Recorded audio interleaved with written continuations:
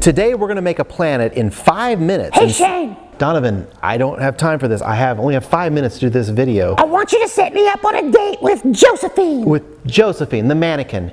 You want me to set you up on a date with a mannequin? Yes, but you don't have to say it like that. Well, that's weird. Look, I don't have time for this. I have less than Do 5 it, minutes. and I'll leave you alone. Okay, fine. Just do it!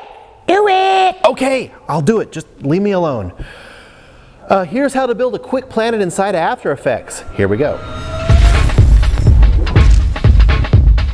I'm working from Premiere Pro and using the After Effects link, but you can just open After Effects if you want. So I drag a 5-second adjustment layer into Premiere and then choose Replace with After Effects Composition. Now, in After Effects, I delete the adjustment layer and import my planet image layer. The site I use for some great free planet images and textures is Solar System Scope.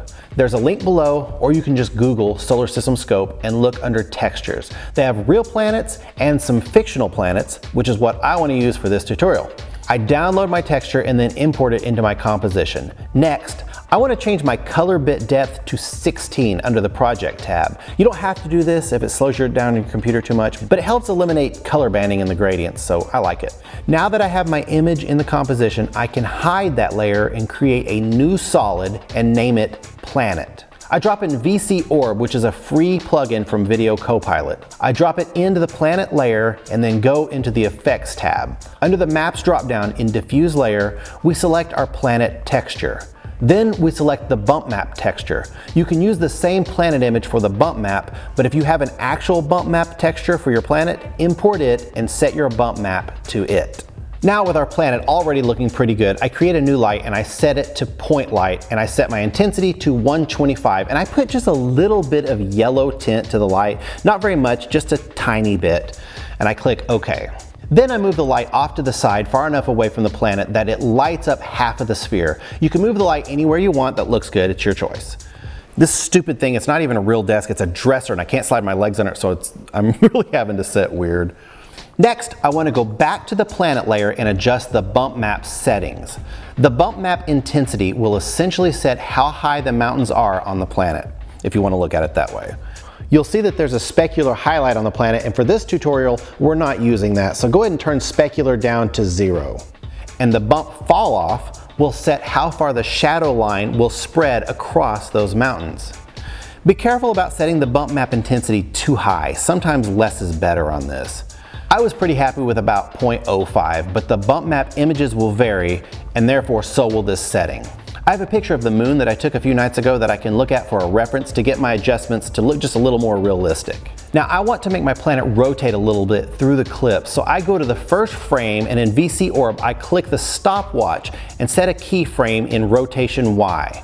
Then I go to the last frame and adjust the rotation Y just a little bit. I set it to move about 1 degree per second. Now that I have my planet rotating the way I want, I'm going to select my planet layer and duplicate it.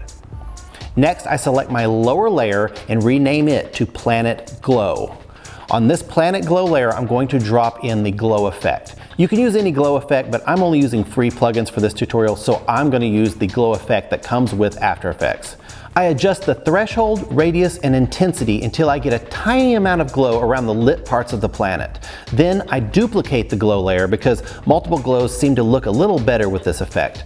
I again play with the threshold, radius, and intensity until I get a nice subtle glow. I may be jumping back and forth between the first and second glow effect and continue tweaking these settings until I get what I really like. If you don't like the colors of the glow, you can go into both of your glow effects and change glow colors from original colors to A and B colors.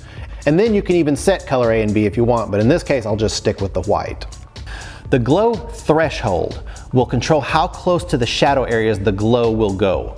So I want to keep a little distance between the glow and the shaded areas of the planet.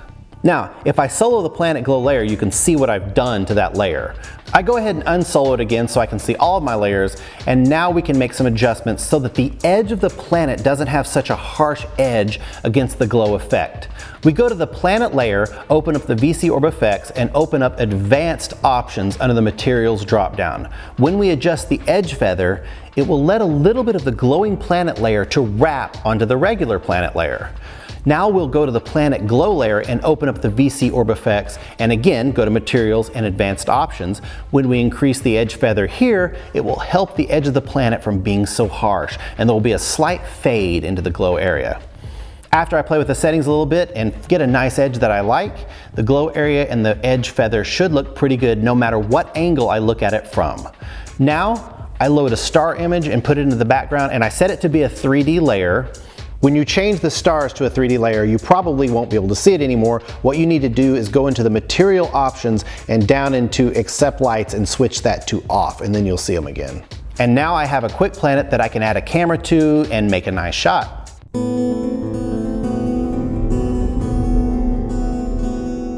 Adding clouds can really take it to another level, but this tutorial is just for a quick planet. We have a tutorial coming up soon that will cover adding clouds and how to do a close flight to the planet and keep the detail from breaking down. Also, we'll make this photo into an After Effects scene. So click the subscribe button below and be sure to hit the bell icon so you can get a notification when that tutorial is released. It'll be coming out very soon. Again, thanks for supporting this channel, and we will see you next time.